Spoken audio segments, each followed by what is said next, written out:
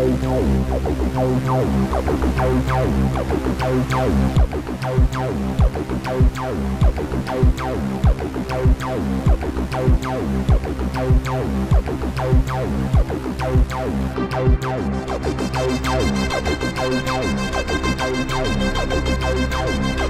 is Off Planet Radio.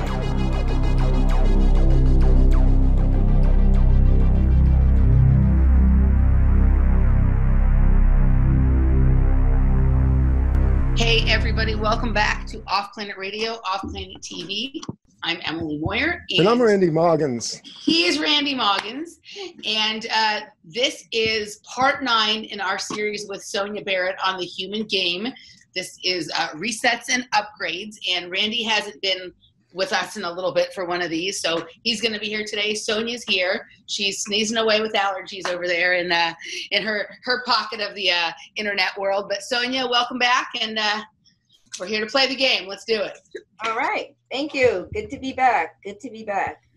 Yeah. So Sonia wrote a great article just a few days ago. It was actually late last week, which we will include in the description below. Some of you may have already seen it through links on Facebook and whatnot. And as soon as I saw the article, I jumped on it. Knew it was time for round 9. And I was kind of waiting to hear what her response would be. Like, in this funny time that we're all in, people are like, it's kind of hard to figure out what's going on, even for those of us who are usually good at figuring out what's going on. And, you have some people who are like, for some reason, I'm oddly calm. Should I be freaking out? I don't know. And other people who are freaking out, it's like, why are they freaking out? Nothing's wrong. But whenever I bump up against something where, like, I'm a little, don't know if I should be concerned or not, I look to see if Sonia's freaking out. And if she's not freaking out, then I know there's no reason to freak out. And I also know she probably won't ever freak out, and so everything is going to be okay. So here to sort of break down some of the contents of that article, and for us to just sort of sort through all of these old but new sort of possibilities, circumstances, dilemmas, opportunities, gifts that we have been graced with in this time. That's what we're going to do here today. So yeah, let me throw this up on the screen real quick, and people can get a look at this. This is the article. This is at therealsoniabarrett.com, and I reposted this the other day. This article, really, Sonia was incisive. You're echoing a whole bunch of things that I'm seeing, thinking, feeling too. And I that I made a comment about the quote you have here, the pull quote from Robert Wright, largely because I think there's a visceral response to people being reminded that we have been played, that we kind of are puppets. Mm-hmm. Like, nobody wants to know that. Nobody wants to admit it, because I know. It's the first stage of getting over it. There's a lot of denial. Own it. Yeah. Yeah. So this is the article we're going to talk about. The links will be down in the box as always for you to partake. Yeah. That was funny though. Yeah. But I knew what Randy was saying. But I think, you saw me explain it on there. Beautifully. People love to be in denial, particularly the folks that are even in the awareness movement or the spiritual movement or the conscious movement. A lot of times they don't think that they are also being puppeted. But my whole thing is that everybody, kind of like a virus, everybody is infected or has been affected in some way. And because a lot of it is so subtle, it's like you have to just, like you were saying, Randy, it's like you have to wake up to that realization.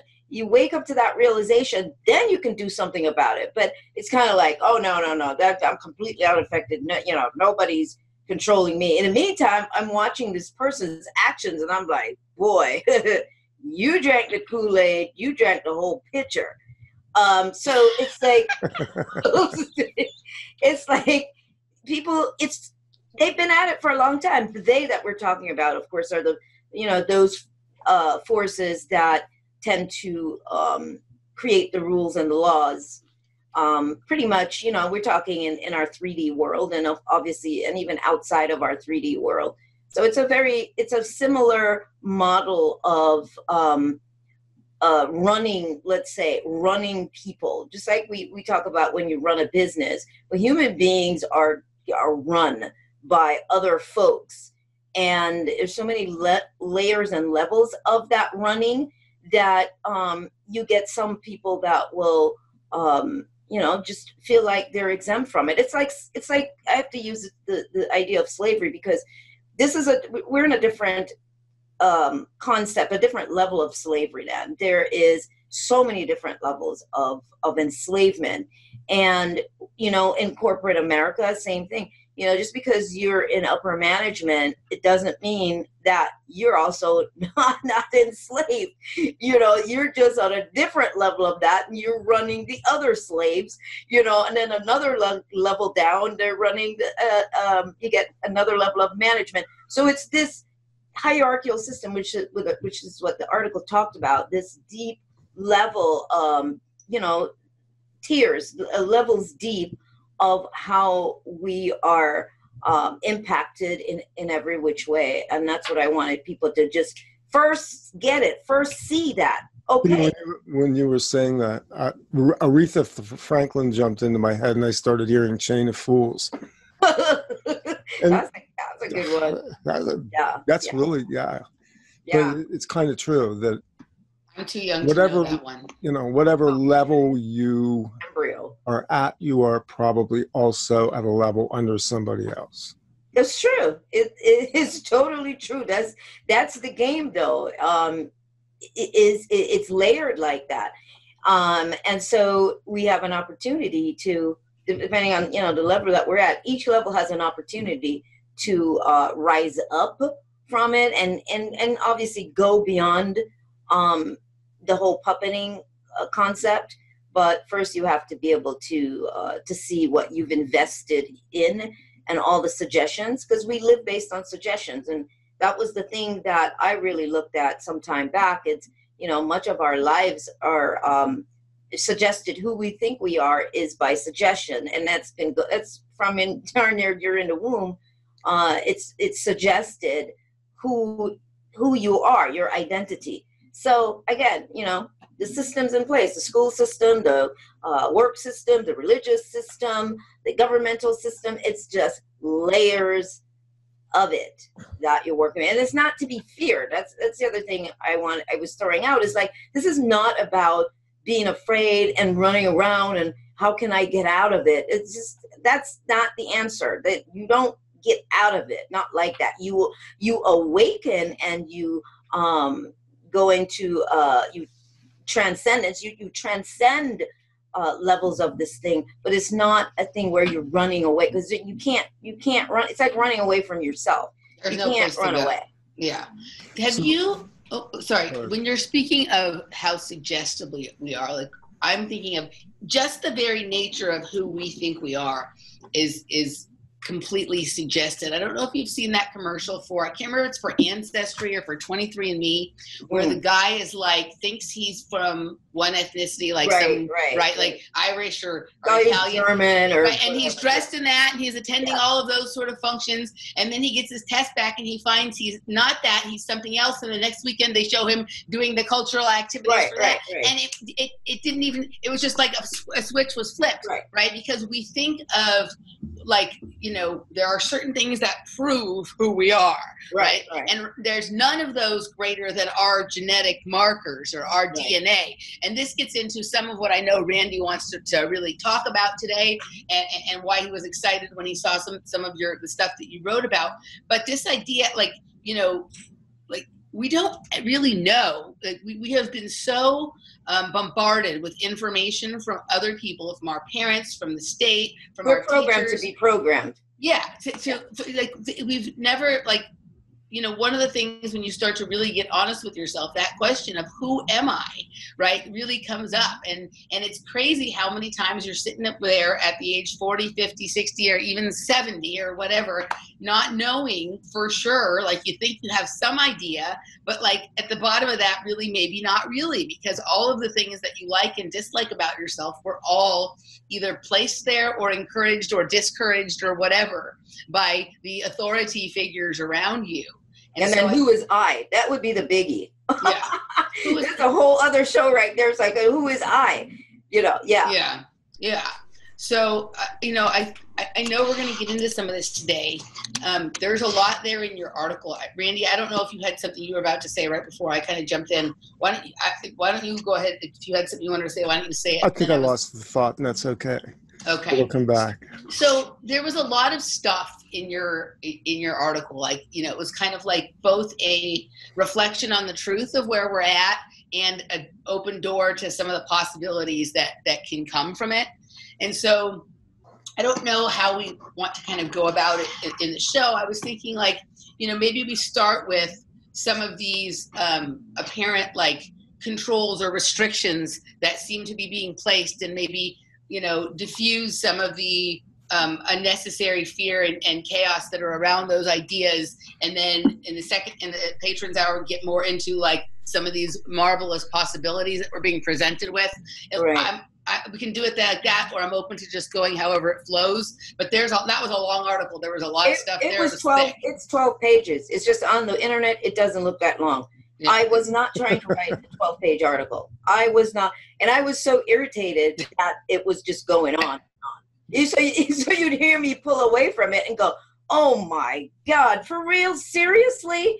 So yeah. It's like I didn't have a choice. So it took me a few days. Yeah. Because I would just go away from it, and I'm like, then I come back. But it needed to come. It needed to be written, and it's one of those things where when you write, sometimes it's all there, maybe not all in words, but now you have to put it on paper like an artist. You see it, but now you have to draw in detail. And so that's what it was. And that article could have gone on and on. It could have been a book, because there's so many facets that I still did not cover, and have another short one that, you know, I'm working on. It's not going to be that long. But yes, I think one of the things that did strike me too is this whole idea of being isolated or being quarantined. Even though you can leave your house, people are now still programmed with the idea that you're supposed to be in for X amount of time, whether from the date it was said to, they said the 19th of April or to the end of the month. The bottom line of it is, I looked at the habitual nature of human beings, and the length of time that we say it takes to develop a new habit, to change patterns. And so I was also looking at that, and I thought, how interesting. Who were people before this happened, and who will they be? What are the changes? What of the suggestions that are floating around? What will they become? Who will they be when this is all over? Because it's a period of changing habits, particularly with the social distancing. That concept, will it look sort of funny to us to see two people holding hands? I saw a couple holding hands the other day, and for a moment there, it was like, oh, two people holding hands, and it made me think, wow. Look at the thought process here. Look at how you zoned in on that, Sonia. As aware as you are, you zoned in on that, because suddenly our familiar and our normal is going to change in terms of our behavior without realizing it. They're telling us to bump with our elbows, don't hug.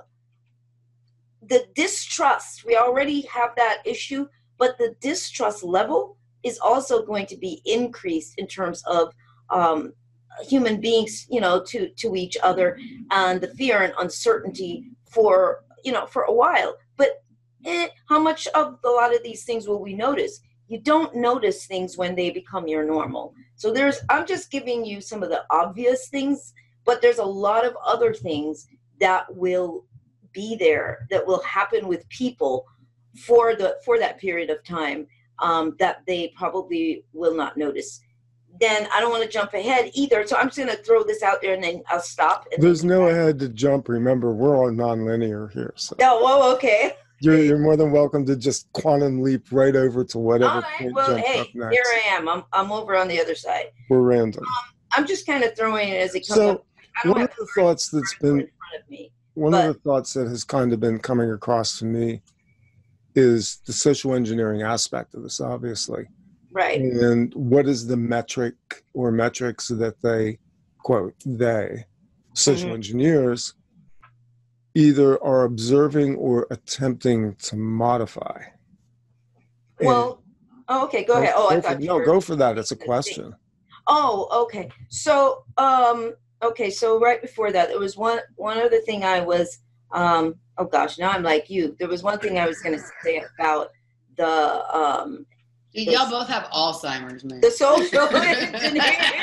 The social engineering. I was like, okay, I'm on that thing right there. And I'm like, I'm going to tell. And then it went away, but it'll come back again. Oh, I was going to say that the concept, the idea of less people being on the street also gives them an opportunity to do a lot of technological upgrades. Would be internally, would be on our streets.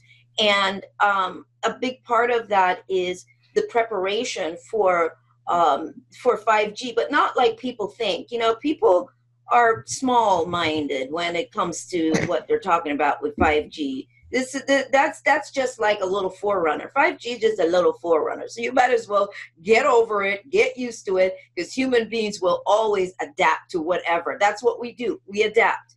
So there is an adaptation process also going on, but also it's kind of like, okay, let the kids go inside, let them stay inside, so that we can do what we need to do. In the meantime, their minds are being prepared for the kind of digital world or transition that is being made for them to integrate into this whole online structure that we are, that's being set up. So there's a lot of different layers to this, so the things going on. The virus, in all actuality, is the most minuscule part of it. It is the tiniest part of what's going on. It just allows people to be distracted with fear and uncertainty, and there's nothing like the human existence being threatened. That was one of the things I did say in the article. Yeah. So there's nothing like it being threatened.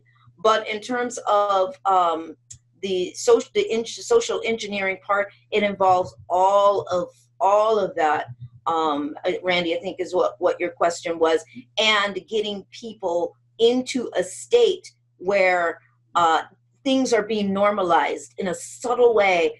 It might not seem really big, but it's being normalized, and it's being, people are being changed in that sense to accept that. And obviously it becomes a filtering process. It's like nature, survival of the fittest. There are those that will survive this, and they already know that, and then there are those that won't.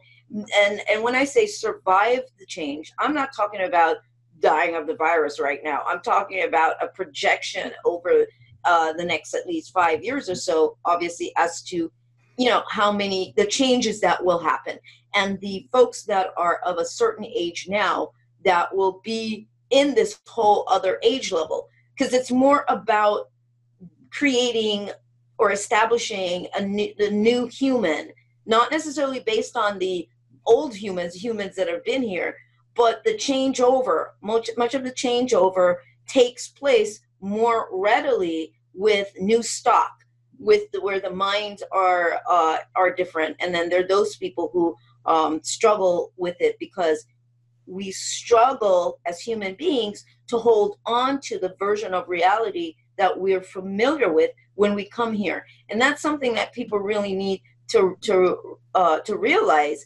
that not only is that what's going on, that we are fighting to hold on to the familiar, but we also forget that all along the way, from the inception of human beings onto the planet, we don't even know just how watered down perhaps we are from a more optimum or optimal version of a human being with more expanded capabilities, which we have. Don't walk past that point, because that's actually what I'm discovering in some research I'm doing right now in DNA.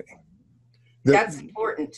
In this present stage we're in, because of our technological advances, we think we're advanced, but in truth, humanity was downgraded over a very long period of time in terms of consciousness, genetics, and frankly, even physiology compared to what we know it was originally historically.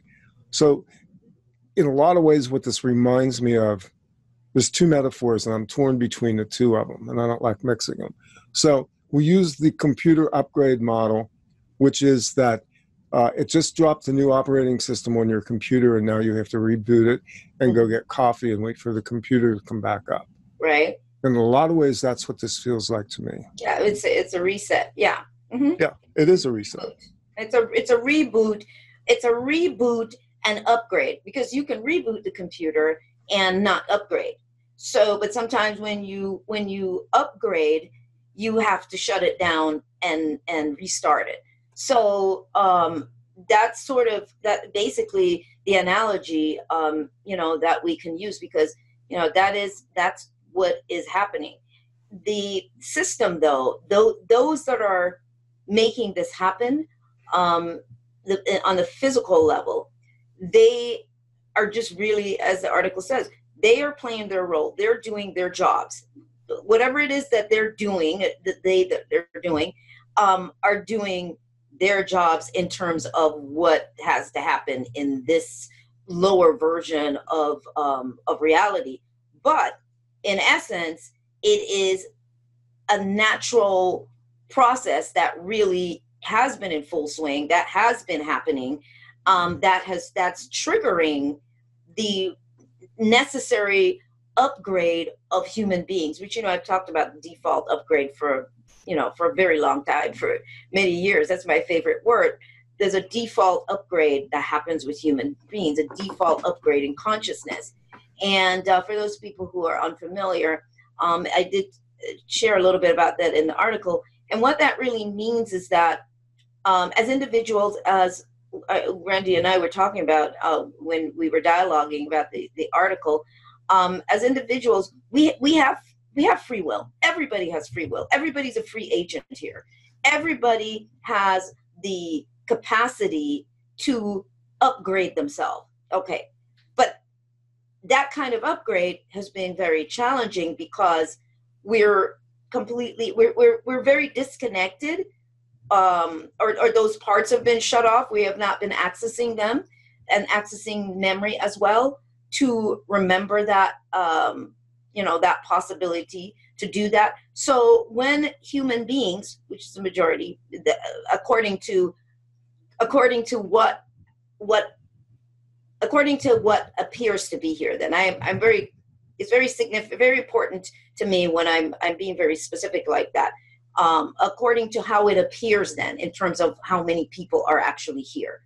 When human beings are not on their own individually upgrading and transitioning beyond the standard evolution, then nature moves everything along, moves human beings along. It does a natural upgrade, just like your computer. It does an upgrade every so many cycles. And the article does talk about that as well. And I mentioned the 104,000 year cycle because that's why those cycles, that seemed so big, that sun cycle that was supposed to be, it's 2012 or so. Either way, I say don't get hung up on the dates. All that you need to realize is that, and remember, is the obvious, that life is operating based on cycles. Your very day and night lets you know that. None of us can deny that. We go to bed, it's nighttime, we get up, it's morning. That's a cycle. Those cycles are what adds up, those 24-hour days and those milliseconds and those immeasurable moments. They're clock cycles inside of the computer itself, actually. Exactly. Yeah. So there's these cycles that happen. And then you get these big cycles after so many. And that 104,000 year cycle is really just a culmination of 426,000 year cycles, which of course has to do with the Earth's the precession, which is the movement of the Earth around. The precession, the precession of the equinoxes. Yeah, exactly. And so you're looking at basic science is the point I'm trying to get people to make, so that they can, we can remove ourselves from all the little woo-woo stuff.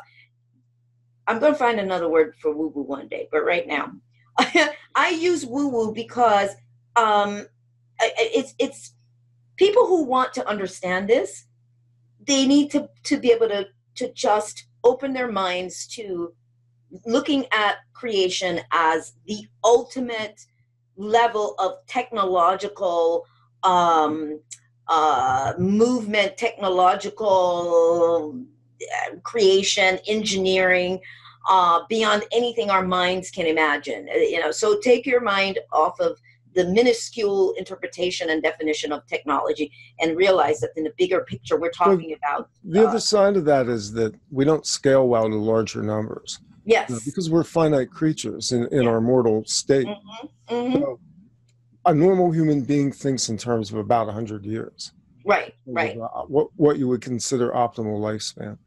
And our thinking tends to go along with that as well. So when we get to a certain age, and Lord knows I'm there, when I can look back through the dustbins of my history, that things changed considerably in the last 50 years. Big time. A lot. It's been a rapid technological change. But it's been change. Accelerated tremendously, I would say, since the late 80s, and even more so as we went into that 2012 cycle. Yep. It's been like boom, boom, boom. Yeah. So, it's hard for us to grasp 100,000 years. 100,004 years puts you right around the time of Lemuria. I mean, we're talking about the rising and falling of civilizations, massive civilizations.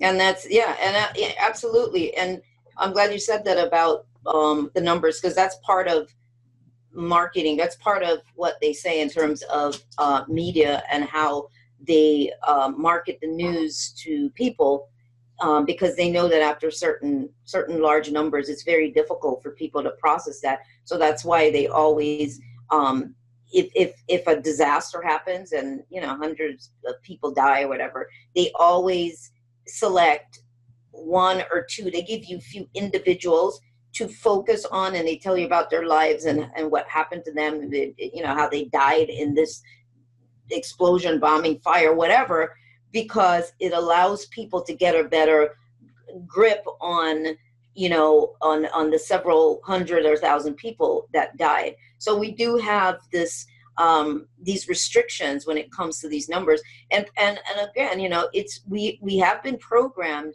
for quite some time to we're very quantitative, first of all, yes, but we stay in small numbers, and a good part of that is because our own expiration is set on these small numbers. So it's very hard for us to think outside of that into much bigger numbers. You're just kind of programmed for that. This is, this is how long you live. Anything outside of these numbers, it's an impossibility. So it's amazing the kind of programming that we've been operating under. And so, again, going back to the cycles, and we see that how nature nature does what it does, and it has to, its job is to keep going, just like repopulating the planet in some way or another to keep that life process going. And not only is it necessary to keep human beings going, but the possibilities in terms of what can be experienced here as a human being, that has to keep going as well. Yeah. But that has a cutoff. That happens only up until the point of the level at which human beings are. It only can take you to the level of consciousness of the human being, and then it starts over. Then that's why people die. They exit, they expire, because their perception and their ability to see anything bigger and to actually activate themselves don't happen.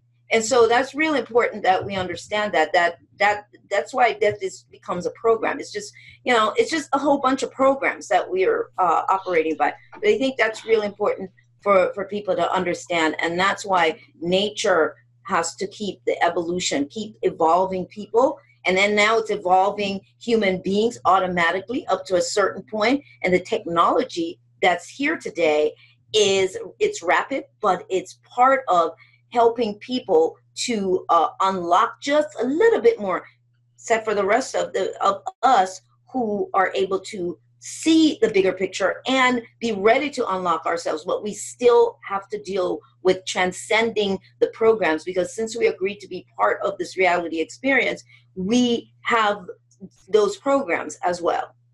So when you're talking, I'm thinking of, the two major programs, and all the same people who are into one or into the other, right? The two major programs that almost everyone is running is the death program, and either some people would choose to look at it as the government program, or others would say it's the debt program, right? Because they're very similar. Yeah. But I mean, obviously, we all know here that the government, if you break it down, the words actually mean mind control, right? Right. But if you have a death program, like those same people who, like when I suggest the possibility that maybe I'm not going to die, right? Maybe I'm like, you cut out a second. We talk about challenging that death paradigm. Emily, you cut out the same people that are. Can you hear me? You cut out for a moment, so I didn't hear what you were. Were you able to hear, Randy? No, yeah. She was cutting out. Yeah, you said something, but that part got cut out. You were explaining, and then you said. Okay, so there's the death program and the government program, or some people could alternate the government program with the debt program, right? Mm-hmm. Okay, so every person who I've ever suggested the possibility that maybe we don't have to die to, that death is a program, and that it is possible that people who are here right now on Earth are not going to die in the way that you think, in the typical manner. Those are the same people that are highly offended when I suggest the possibility that we may be happier without government, or that we could live without government, right? So those two are the things that their life are set up on. So you have a limited amount of time.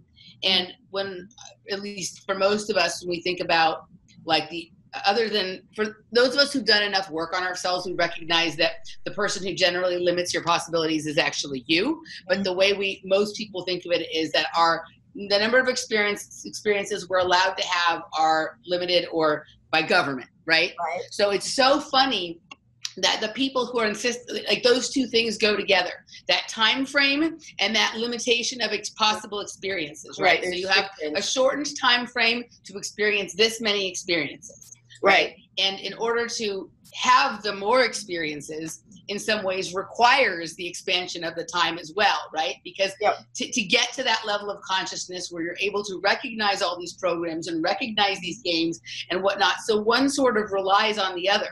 And so that connection there, and part of the way that people keep track of those two things is time and money, right? And so if you basically, those are where, and if you challenge anybody, if I challenge my father on either one of those things, the answer is always that you're insane, you're delusional, you're out of touch with reality, and all that kind of stuff. Whatever has mastered like those two programs, like that's the two pillars of social engineering, right? Like the two big, or the two, what are those two that on 9/11, the two towers, the Twin Towers. Right, but there's a biblical name for what those Joachim and Boaz. Right. So they're not biblical, they're Masonic. Masonic, okay. Yeah. So, that's the same thing. Like age and government, right? Or time and money. It's the same thing. Those are the two pillars that basically keep this system in check. And both of those things are being threatened with this whatever the virus, right? Like we're worried about old people dying, right? Like they're saying that we're doing all this to protect the old people,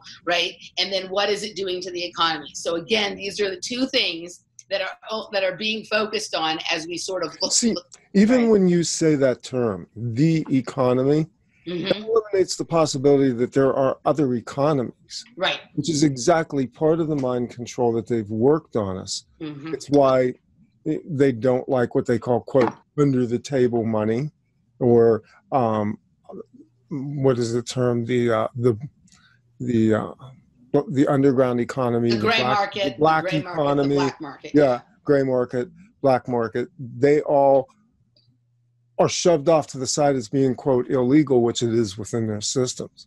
So it eliminates any other possibilities that we could, like the phoenix, rise up out of this and begin to establish what we should be doing, what we should have done, parallel economies that operate in coexistence with whatever it is, whatever shit they're running, but independent of it. Yeah, well, it is right now. It is about lack and deficiency. It's deficit.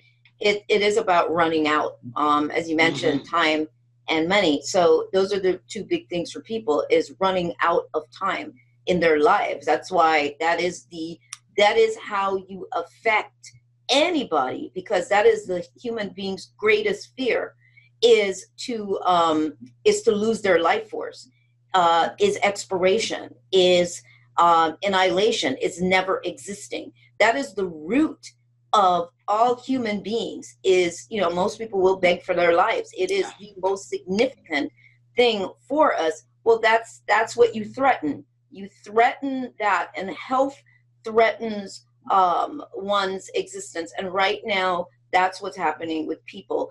They feel that, and on top of that, you've got that, and then the running out of time and running out of money.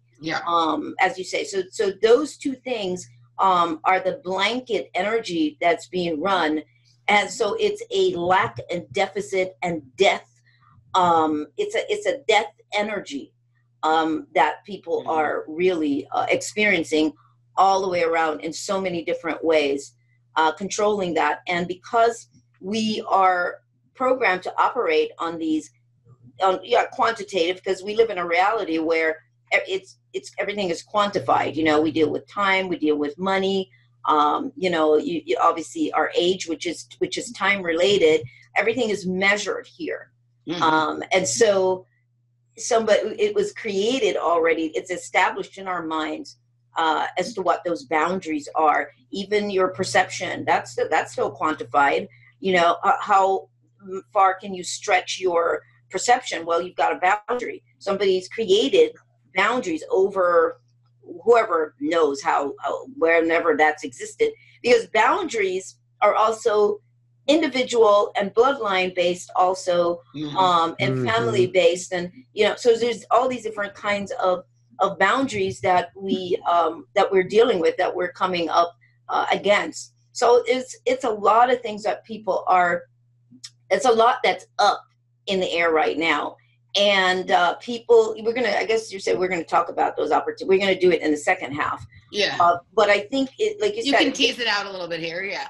In this half, I think more than anything else, it's super important that people come to terms and truth with yourself. I don't care. Every time we do an interview, I don't care which interview I do on whatever show, it always comes back to you have to be honest with yourself about yourself and what your truth is, what you believe, not somebody else's truth. Don't get on a high horse and defend a scripture and defend other doctrine. What do you think? What do you think? Because the most authentic and most aligned truth is going to be what you're going to truly feel down here. This is why we are so programmed, and it's so enforced to keep people at a distance from themselves. This is why the enforcement of external suggestion is so enforced, because people are programmed to believe that they're not capable of being responsible for themselves. They're not capable of governing themselves. They don't know enough, and you need a minister, or you always need a go-between. Let's just put it that way. Yeah. You need government. Yeah. You need a go-between. You need a savior. So the savior program is part of what's running right now, because they create the problem, and now the people are hoping that they save them. And this is where this vaccine and all that's coming in. There are people waiting. Problem, reaction, solution. Exactly. Triad. And then they're happy, and then they're all over that person, which is so ridiculous, because this is how elections get, won and lost. Because, if the orange man comes up with a solution, or what appears to be in his time anyway, still in office, it's like, oh, he saved us, because of the savior mentality. They want somebody to save it. Oh, you saved us. Okay, we're going to vote for you. So they rely on the fickleness of human beings, and it don't matter for those people who are like, oh, well, we don't like him. Well, everybody, you're also still under some sort of little bit of mind control too. So you have to process what you're talking about when you're even talking about what you like or don't like. And if you're still on the verge of a Republican or Democrat or whatever the heck it is, then you still got some mind control programs going. You need to really. You have to lay it all out and look at it, because they'll have nothing to do with, whether it's Republican or Democrat or whatever country you're in, and who's in charge. This is about you. This is about each of us. Nature is pushing this. The naturalness, the natural laws are there to force people into either staying with the default or upgrading themselves, waking up enough to wipe enough sleep from their eyes to be able to begin to penetrate these old programs that have been there and begin to upgrade themselves. So this is where we are right now, and people have an opportunity to do that, so I'll stop right there. I want to draw this in, because I want you to be heard addressing this. In the article, you have a header called The Real ID. You open that segment of the article with, quote, all interactions, particularly with the system, is transactional based on acceptance of the terms and conditions offered in the exchange. This to me is like another one of those bullet point takeaway, highlight it, bold it, and put it in italics. And this is where people get stumbled up, because they assume that this is authoritarian, rather than understanding on a continual basis, we give our consent, we accept terms tacitly or explicitly. Mm-hmm. Absolutely. Yeah. And that's why once computers, we all started interacting with them, that is when we really started to come in contact with seeing, terms of service and user license agreements. Exactly. But we've been doing it all along. It's just that we didn't have the digital world. So, we're really paying attention. Now you basically are we just have to go ahead, and we're saying yes to everything anyway, because, you want to use this app? Then let us in. You want to use this app? Let us into your photos and your documents on your phone. Your phone numbers and your text messages. Yeah, let us in, or else you can't use it. So, I personally, there was a time when I was extremely, extremely rebellious with the system. No, not you. Always like, clash. I'm raging. But then you start to come to a place, you start to understand the game more. The more we understand the game, the easier it will be to play it, because your choices are going to be such conscious choices. And when you are battling with it, you just play always right into the hands. You run right towards the thing that you're trying to run away from, because these engineers, these folks that have been doing this, they are masters at it, and they have been doing it for a long time, and they have it in their bloodline from their own descendants I mean, not descendants, but from their ancestors. Yeah. You know, that's why you get these folks that have you weren't wrong though. Technically, descendants, ancestors. Yeah, it's a whole other conversation. It's just really crazy. But yeah, they've got it. That's why they generally try to set it up. Those particular ones that remain in power, kind of like the royal family, like folks that have wealth and rule and have ruled for years. They stay in power, and generationally moving forward, the money is always there in place. So when you're born into whatever bloodline, whatever you're born into, it comes just like a computer, it's like a system. You already are encoded with some particular programs, because obviously, it's blood. It's blood. It's in there. Information is in the blood. It's in the DNA. So you come in with this information, and it always fascinates me because in a very just minuscule observation of people born into money, not just one generation, but you get generational, like several levels. They could lose all their money tomorrow, and they will get it back. They will gain it again because they have a program for it. Most folks do not have a program. That's huge. That's really huge. Yeah. You have a program for lack, and you have a program to stay in your lane, to stay in your place in terms of power, and money means power. In that structure that's been created, money is power. Your family lineage, that group that you're from, it's several for most people several generations back. There's no wealthy people like billionaires or whatever going generations back. So the program, it takes a minute for that program to change. So you get people that come in and they end up having money. Some people do, and then they lose it all. So it takes a minute to cement, just like a habit, to cement that program and have it established, because everything is about a pattern. What am I always saying? The brain looks for patterns. And a pattern is consistent long enough, it becomes a normal part of the construct, the structure, the model. So there's all these underlying factors involved. Yeah, that was really good. I was like kind of seeing, as you were talking, like a freeway. I was looking at it as like a genetic highway, right? And you have the cars, and you have the people with specific cars that can go into the HOV lane, and they can move faster and avoid traffic.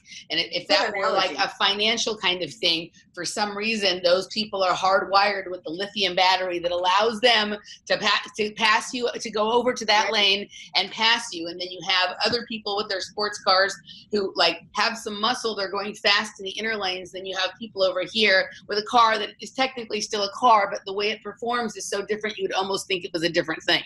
Absolutely. Right? And that's a good analogy. And it takes a while to work your way to the inner lane, and then there's this further barrier of a solid white lane that you have to play. You have to figure certain things out. You're basically talking about a hybrid. Yeah, you have to figure certain things out in order to traverse the wormhole into that lane, right? So it's kind of that was kind of what my mind was doing while you were saying that. And it's so obvious. I mean, I'll let you talk, but yeah, a lot of it is the energy of that kind of wealth is so obvious when you drive into like places like Malibu or La Jolla or certain areas. I mean, as soon as you drive in, it's like a completely different energy. So that's really interesting. But anyway. And their concerns and their fears in life are so different, right? They have them just the same, but they're about different things. And so as we're wrapping up this first hour, we're going to move into the cornucopia of possibilities that are also in front of us to sort of pick from with this situation. I do want to address, like you talked about before, in the more aware community, right, there's, even within the alternative information community, there's various levels of awareness, right? There's some people who are, still freaking out on the same certain political things they were freaking out on, after 9/11 or whatever, and others have advanced to different levels. But I haven't, with very few exceptions, I haven't come across anyone that is fearful of the virus. The things that I hear, even up to like pretty high levels of awareness that are kind of expressed is concerns about 5G, right? Which 5G is the big thing for most folks. The big thing, Yeah. concerns about the possibilities of a forced vaccine, right? And concerns about not being able to travel with a real ID if they are not willing to take said forced vaccine. Right. Can you just, because each of these things came up in a different way in your article, can you just sort of address that here? Like, people have varying levels of concerns. Some of them are reasonably well-founded, others are not. And you started to sort of address how when you used to rail against certain things, it just brought that experience towards you more. Obviously, like, everybody has, knowing yourself and deciding what kind of rebel you're going to be, if you're going to be an informed and enlightened rebel or just one who's rebelling out of anger or whatever. Can you kind of address those fears and maybe give people some sort of tools for helping them decide who they're going to be in this? Yeah, and I think the first stage is don't create a war out of it. Don't create a war. Look at yourself first. And then in your mind, you're creating your own ideal way or way of function. Because no matter what, okay, so if we're talking about 5G, because that a lot of buzz, I mean, people are doing like big talks on it and all of that. To me, in a way, it's a waste of time. And the only reason why I'm saying that to people is because 5G is nothing. What we're going to be getting into is like, wait, and it's always going to keep going like that. This is what people have to understand. It's going to 5G, 10G, it's going to 250G, it's going to keep going because there's no limit on those numbers. It's part of the evolution, technological evolution. And as that evolution is happening, this technology right here is going to evolve. It is evolving, and that's part of nature's preparation as well. That's why we're pliable. So ultimately, eventually, folks are going to be, they're going to be fine. Just like we talk about chemtrails. Well, since we all have to breathe, we've sucked in, God knows what we've sucked in, probably all kinds of little nanoparticles, whatever. The bottom line of it is the part of you that supersedes all of that is that part of you that is beyond just this physical interpretation of yourself and this character identity that I talk about. That part of you supersedes that. So when you're talking about fighting with the system to get out of it, filing papers, been there, done that, you never get out. You always just go on another list. There is no getting out in that sense, because that's not the ultimate out. It's like saying that I have to ask them to give me papers for my freedom. Well, they never had it to begin with. What they've given is an illusion then of not being free, on top of the illusion of what freedom is supposed to look like. And the illusion of needing papers. Yeah. Absolutely. So the structure, the very system has made sure that no matter which way the person goes, unless they rise up in a certain level of awareness, which of course rises up in frequency, changes that the frequency, is always going to be, there's something there for you that you're going to feel like you're getting out, but not really. So that's why the level that we're talking about is completely different. So it was what did we say? 5G, forced vaccinations, and real ID. There's always, okay, so let's put it this way. There's always somehow, on some things, there's always going to be an out. Now it depends, for some people they're like, well, what if it's, if it's my job and I don't want to leave my job, but this is, what I'm having to do. There is probably might be that for some people that will come up. I think that's where we have to make choices. Now, if the choice is that I have to keep my job, I really want to keep my job, and you end up having to take the vaccine, then you need to now know the things that you do to balance that out. Because surely as things go in, it can be overridden. Yeah. Yeah, it can be overridden because it's all frequencies. So this is what we're dealing with, these frequencies. So so whatever needs to happen, you don't come at it with fear. The next thing is with the real ID, everybody's going to have to go get a real ID. You just have to have it. And for me, I had made a conscious decision at the time when this whole thing started with the scanner, that I was always just going to get pat down, because those are my options right now, to either be pat down or go through it. But since I don't even go to the doctor for x-rays, I'm like, I'm not going to go through it. I'm just pat me down. Those are my options. But I'm not going to not travel, but I'm just going to, I always opt out. So that's what I do. So you look for the course of action that is going to be best. You're going to be best able to work with. That's what you have to do. And know that in all cases, who you are it does transcend all of that.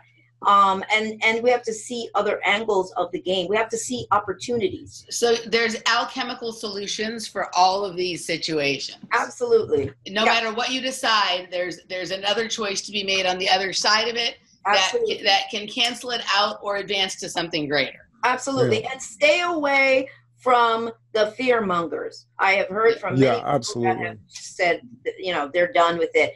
Stay away from the fear mongers. And right now, stop spending your time watching the news, because that's part of the program. That's what they're hoping that you do, so that you get to get your daily upload of suggestions. Dopamine hit, so make the choice. Choices are, that's all you have. The choices. You have that choice. You're responsible for you, regardless of the illusion of how it looks like. You have no control, but you do. You have choices. And we're going to choose here to alchemically turn to the patron side of the show. So before we head out the door to do that, Sonia Barrett, tell people where they can find you. I don't know. I'm still trying to find me. So there you go. Yeah, GPS on me. It's therealsoniabarrett.com. Therealsoniabarrett.com. And that's the cyberspace. You got to go find me there. That's my website. And everything you need to find out is on there. Lots, workshops and so on. It's all on there. It's therealsoniabarrett.com.